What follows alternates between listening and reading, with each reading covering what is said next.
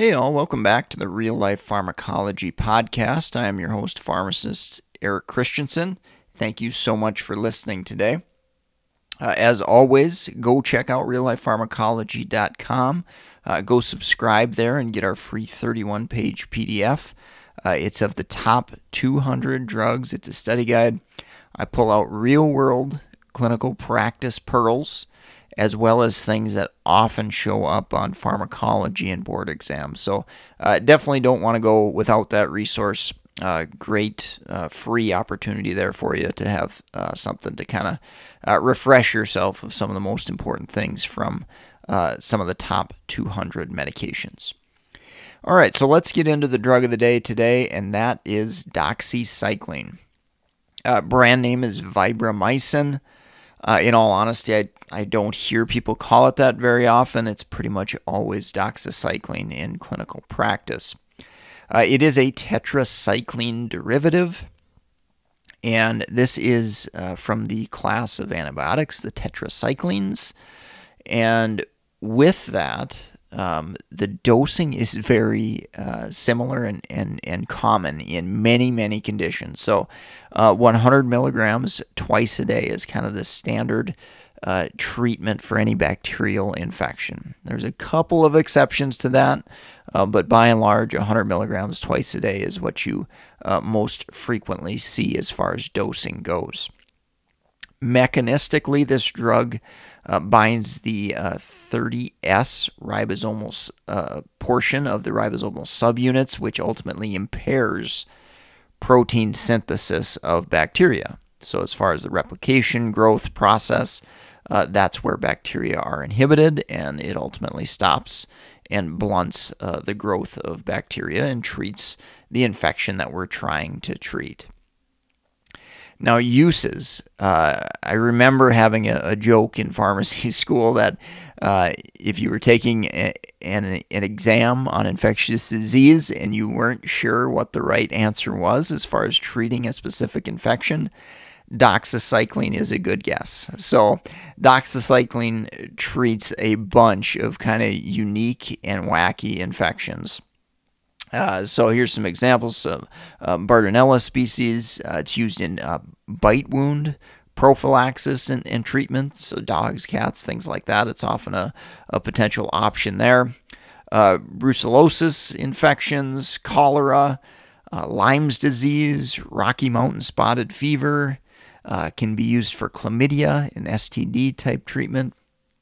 So again, lots of kind of unique indications for doxycycline, and it has activity against kind of lots of different unique bacteria that you maybe don't see terribly often on a routine basis in clinical practice. Additionally, I do occasionally see it used chronically in patients who are managing acne. Now, usually when we get to systemic antibiotic therapy, this is patients with, more moderate to severe acne that, other combinations of medications haven't worked or been that effective. So doxycycline, you may see it used occasionally in the management of acne. And of course, community-acquired pneumonia. So it is an alternative potential option in treating community-acquired pneumonia. Typically, we think of, beta-lactam plus or minus azithromycin, a macrolide antibiotic. But in patients maybe with a beta-lactam allergy, for example, that might be a situation where we might consider doxycycline as a potential option there. All right, so let's talk about adverse effects. So one of the first things that I think is a really important education point that you tell your patients about is the potential issue with GI problems. So GI upset, and maybe more specifically like esophagitis, can happen, and potentially to the extreme case of esophageal ulcers.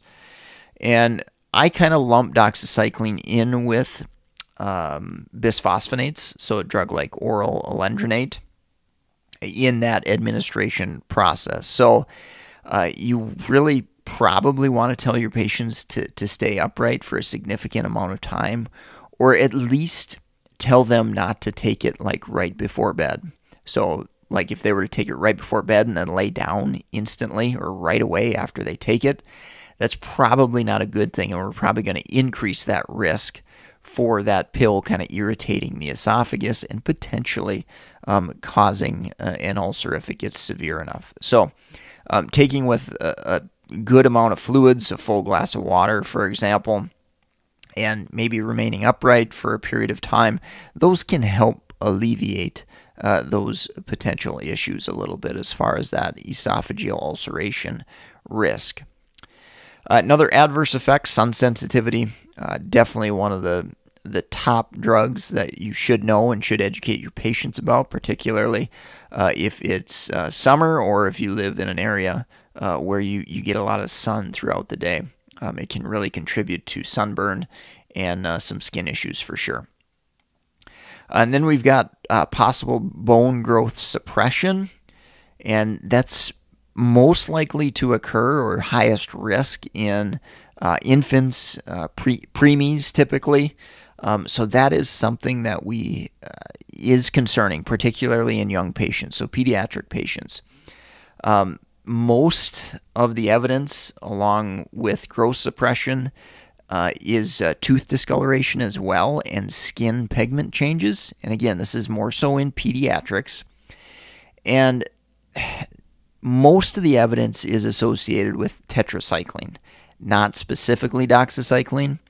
But as a class, certainly this is a concerning issue in pediatrics. And so if it's ever going to be used in kids, you definitely have to do risk-benefit type education with the patient, their parent obviously, and make sure that they understand that there are potential risks like that growth suppression, tooth discoloration, pigment changes that come along with the potential use of doxycycline.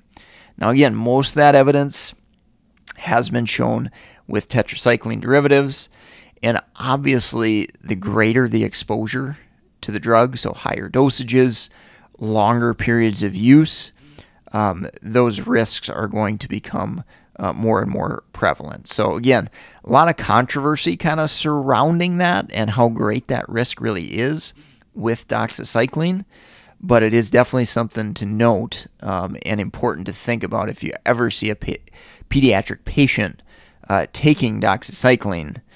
It's definitely something that should be treated with a lot of respect and recognize that there may be some potential risks. So in general, treating non-severe infections, we're not going to use doxycycline in pediatric patients. If there's a rare situation where doxycycline is the only effective drug, that type of thing, it's a very severe infection, we're going to have that kind of risk-benefit discussion potentially with patients and run through some of those risks associated with the medication. All right, so let's take a quick break from our sponsor and we'll wrap up with drug interactions. If you're in the market for pharmacist board certification study material like BCPS, ambulatory care, geriatrics, medication therapy management, or if you're a pharmacy student taking the NAPLEX, go check out our list of resources at meded101.com/store. Your support there at MedEd101 directly supports this podcast. So please go support the sponsor. And in association with that sponsor, we also have some highlighted books and resources for other healthcare professionals like nurses, med students, dietitians. So go check out all those resources at meded101.com/store. Links to all those different resources can be found there. All right, so let's wrap up with drug interactions. So I think the most important thing to remember is binding interactions with doxycycline. So think of all the metal cations. So calcium supplements, iron, magnesium, many antacid type products are going to have these metal cations within them. So that's going to essentially bind up the drug and make it less bioavailability. So essentially it's like you're reducing the dose of the drug by giving it with some of these metal cations, okay? Now, in practice, I can tell you patients are taking supplements all the time. Calcium, magnesium, definitely. I've seen those a ton. So you've got to ask the questions, and you've got to ask them when they are going to take the doxycycline and when they take other medications as well, and obviously asking specifically about some of those supplements. So again, the major result of this interaction is a reduced drug absorption of doxycycline, which could lead to treatment failure. We can get around it by doing 2 hours before or 4 hours after those supplements or those metal cations. So that is one way to do it. In my opinion, and in most situations, so let's say you've got a 65-year-old taking calcium for supplementation for bone health. My sense is probably just to hold that calcium for a week or two while we're taking our course of doxycycline. Because again, in most situations, doxycycline is going to be used for an acute short-term infection. So you can certainly do it that way as well. Now, if it's something, life-threatening, if somebody's got a substantially low magnesium and you feel that they still need to take it, well, then we can try to space it out, like I mentioned, with the timing, where you're not taking the magnesium right with the doxycycline. So a few different ways to kind of look at that. It's easiest to just kind of hold the supplement if that's possible and if that's not a big deal. Otherwise, we can really look at that timing, and we really don't want to run into treatment failure. So avoiding that co-administration, I think, is a nice thing to do to ensure that we're getting the adequate dose there. I also wanted to mention a couple of other, I guess, not necessarily drug-drug interactions, but more dietary interactions. So alcohol can reduce or impair absorption potentially if you've got a heavy drinker. Can decrease that absorption of doxycycline. Milk is going to have a substantial kind of calcium within it, so you probably want to avoid co-administration there. And really large fat intakes can potentially impair absorption as well. In general, I say most patients are probably going to take it with some food, and that's really to avoid that esophageal irritation issue. That's why we're going to do that. But if you take it with potentially the wrong foods, you could really substantially impair that absorption. So just kind of some food for thought, pun intended there. Now, let's talk about more specific drugs. So your enzyme inducers, carbamazepine, phenytoin, rifampin, they can have some modest effects in reducing doxycycline concentration. So I think it's important to look out for those. Doxycycline can increase warfarin concentration. So I think it's definitely important to pay attention to that. We're probably going to monitor INR more frequently as a patient is taking doxycycline. And then we've got some of the drugs that are kind of classic binding drugs. So sucralfate, so that's a medication used for GI upset and GERD and things like that. And then bile acid sequestrants, so a drug like cholestyramine, for example. These can bind up doxycycline and ultimately reduce absorption if we're co-administering these medications together. All right, so I think that's going to wrap up the podcast for today. I hope you found it helpful. Do us a huge favor, leave a rating, review on iTunes or wherever you're listening. Share us with friends, colleagues, that type of thing. Go subscribe, get that free PDF at reallifepharmacology.com. And of course, support the sponsor, medhead101.com/store.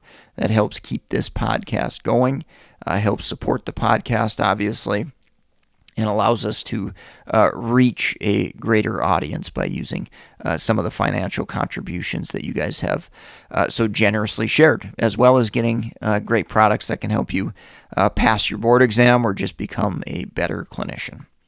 All right, thanks so much for listening. If you want to reach out to me, mededucation101@gmail.com, or you can probably track me down on LinkedIn is the best way to do that. Eric Christensen, PharmD, BCGP, BCPS. Thank you, take care, and I hope you have a great rest of your day.